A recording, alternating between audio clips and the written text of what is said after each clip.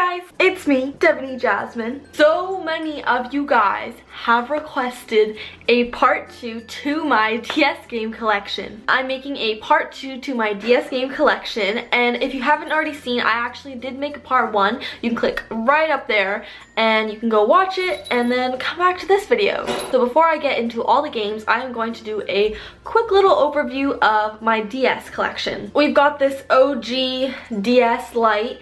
It is in the color, I think someone commented, it's in the color metallic pink. We've got the classic DS Lite, and we have our pull-out game cartridge down here as well. Next we've got the green turquoise-ish 3DS. I played on this for hours. The purple violet 3DS. This one's actually my sister's. So when my sister was a lot younger, she used to play on this DS a lot, but she was also like a little bit smaller, and she used to take beads, you know, like little rhinestones off party dresses, and she liked to collect them. And one day we were out at some family function and she had been collecting them and she didn't have anywhere to store them, so she decided to shove all the rhinestones that she collected that day into the game cartridge slot. And I've tried so many times to take tweezers and pull them all out, and there's still a few stuck in there. Like, they're really in the system. So you can't actually put game cartridges in this DS anymore. It just doesn't take. And because of that, my sister always has to borrow my DS's. This Christmas, my parents decided it was a good idea to get her a new DS, one where the actual game cartridge works. So this is it. It is another DS Lite, just like my pink one here. And it's just in the color white. It's super cute. Oh, you can see yourself there. Just like the pink one, they've got the game cartridge at the back, other game cartridge, and we've got the pen. So yeah, this is the newest edition. I think you can have up to 4 DS's like synced together. So now I can invite friends over who don't have DS's, and there can be 4 of us playing, which is awesome. So yeah, now it's time to get into the good stuff. The games. Where do I start? I don't even know where to start anymore. The new Super Mario Bros. Game. This game is a classic. That's what it looks like inside. I had this game when I was little. Loved this game to death. It was honestly one of my favorites. So when I was little, I had this game. I still have the case for it, but I think what I did with the cartridge, one day I put it on a windowsill and then it got knocked and it went into the vents in my house and I never saw it again. So I thought, since it was one of my favorite games growing up, that it would be a great idea to go and buy it again. And I give this game 10 out of 10. Okay, so next here we have Lego Chima. I think this is also a TV series. I'm not too sure, so I'm so sorry if I'm getting this wrong. It looks like on the inside. I think all Lego DS games you can't go wrong with. All of them are just really nicely made and they're super fun. I give this 6 out of 10. Another Lego game. We have Lego Marvel Superheroes Universe in Pearl, I don't know, I'm not saying that right. This is what the game looks like. I really like Marvel, and I do watch the Marvel movies, so I'm gonna have to give this one 7 out of 10. Another one. Next, I have Lego Batman DS game. That's what it looks like on the inside. Okay, I'm not gonna get into it, but Batman, I think, is like one of the coolest superheroes, because he's basically human, but he just has cool gadgets.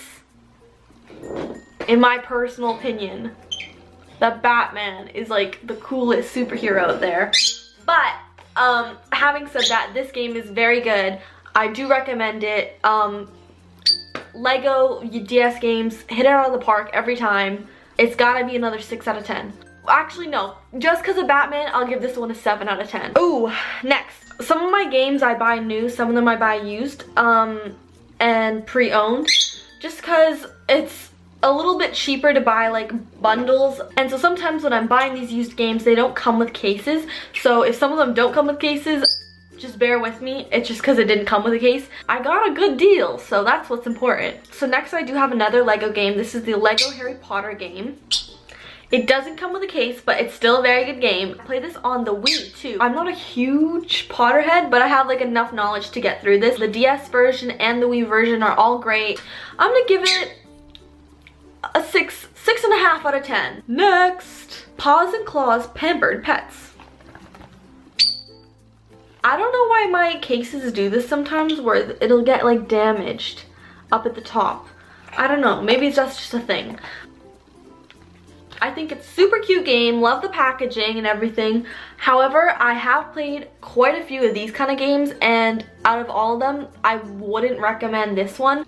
This sounds bad, but I've played like better pet spa games. If you're trying to find a pet spa, pet grooming kind of game, this wouldn't be my first choice.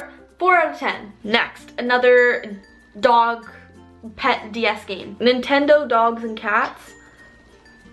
I know so many people who talk about this game so passionately, and I love that people are passionate about their DS games. I'm so sorry to everybody who loves Nintendo Dogs, but I am not a fan of the game. I know, I'm so sorry.